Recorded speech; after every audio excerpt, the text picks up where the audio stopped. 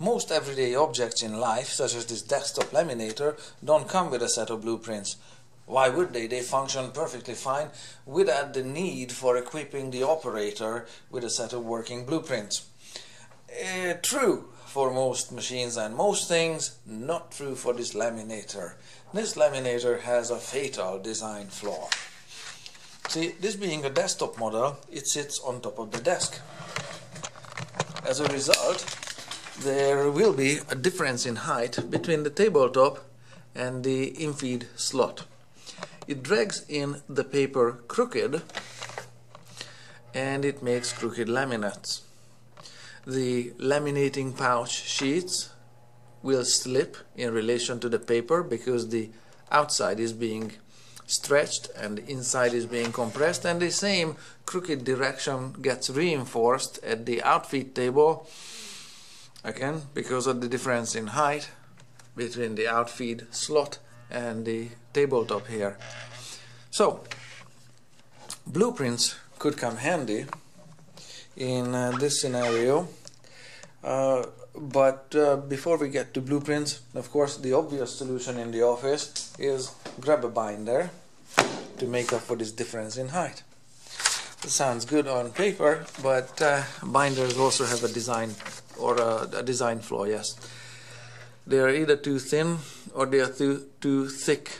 None of the binders have the exact thickness to match the height of this infeed table here. Even if they do, even if there was one, or the one that's close enough, because you see it still makes a crooked laminate.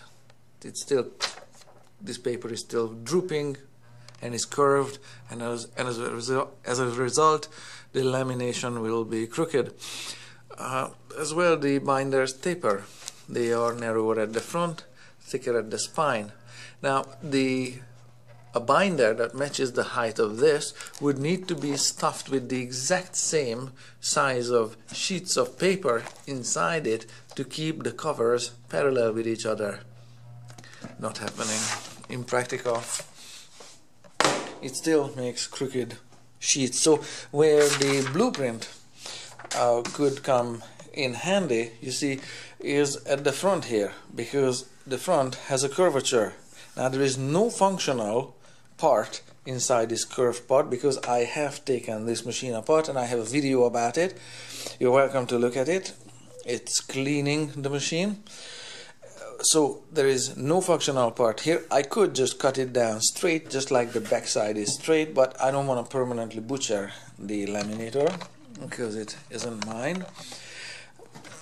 The proper solution is, of course, to make an outfeed table that matches in height and an infeed table that matches in height. So where the laminate comes out, it comes out without being stressed or crooked. So because cutting the machine is not an option, we need to make a sheet of plywood or an outfeed table made of plywood that matches the curvature of the machine. Now, without blueprint, it's not a problem. We can do math. So in this video, I know it's a long intro. In this video, I'll show you two options that you can do to have this curvature duplicated onto a sheet of plywood. Both approaches start with this. You need to scribe the curvature of the machine on a sheet of paper. The sheet of paper could be this way, it could be this way. I think it's going to be more accurate if it's this way because it's a longer arc. See, this curvature here, in this case, is an arc, part of a circle. Here, take a look at it from above here. Part of a circle where the circle is about this big, you know, it's a big circle, with the center of the circle being here. This would be the radius of the circle there, coming to the corner here. So we don't know what the radius of this curvature is. So This is an arc, and this needs to be scribed on a sheet of paper. This sheet of paper could be crooked, could be square. It doesn't have to be meticulously square as long as it doesn't slip during the scribing process. So I'm going to hold it just like so, and the pen or pencil that you use for scribing needs to be, it doesn't have to be perpendicular. It could be following the shape of the machine this way, or I'll try to keep it perpendicular in this case. And it just needs a single line, just like so, no drama. Now, what we have here is a fantastic curvature or arc. Here is approach one. We can calculate with a straight ruler. You can draw. So if this one is the arc, part of the circumference. Come on in closer a little bit. Let me just lower you with this tripod. There, if this one is the arc, now maybe a little higher, oops, there, something like that, yeah, that's more like it. So if this one is the arc, this one is the chord, and you need, step one, you need to measure the chord. Measure chord. Once you have the length of the chord, you need to find the halfway point. I'm just going to fake it that it's there. So you have to measure the chord and divide by 2. Once you have this halfway point, you need a line that's perpendicular to this chord, just like so. So there's your perpendicular, your 90 degree there. You need 2 measurements to make this happen. Measurement 1 is the depth of the arc, so measure depth of arc. Sorry, in this case it's arch. Well, you have to measure the depth of this arc. Eventually we'll make an arch out of plywood, but this measurement could be measurement A, and then you need half the chord here. Half the chord will be measurement B, and the math that goes with it looks like this. To get the radius, you have to square the depth of the arc, and you have to square half the chord. Okay, that B is not half the chord only, from here to here, and then you have to add them together and divide it by twice the depth of the arc. Once you get this calculation done, in this case my A measurement was 12 millimeters, and my half the chord was, it's difficult to measure, 139.5, maybe 140 millimeters. Repeat it with both numbers, you're gonna get 2 results, of course, and one of the numbers will be 816.8, the other number will be 823. Now I'm sure the correct radius is 820 because no engineer or industrial designer designs anything with a radius of 816.8. Or if they do, they should be doing something else for a living. And pretty certain the number that the designer had in mind was 820. Not a round number, but close enough to round. And this uncertainty comes from the uncertainty in the measurement of length and depth of arch. If it's just off a few tenths of a millimeter, it's affecting the final outcome, but 820 is a safe number there for a radius. So to produce a sheet of plywood or a piece of plywood that has this curvature on it, you could grab a long piece of plywood, a long piece of stick, find 820 millimeters on it, grab a sheet of plywood, and with the 820 millimeter radius reproduce this arc. Now that's option 1. Option B does not need any of this calculation. Option B just uses this arch as this arc that got copied to produce the same arc on a piece of plywood. Once you have the arc copied from the machine or scribed from the machine, just like so, once you have just a single arc on a piece of paper, yeah, I'll just do another one here. What needs to happen is you need your piece of paper, your straight edge there, your piece of plywood that you're going to be cutting, and okay, you do need a piece of ruler here.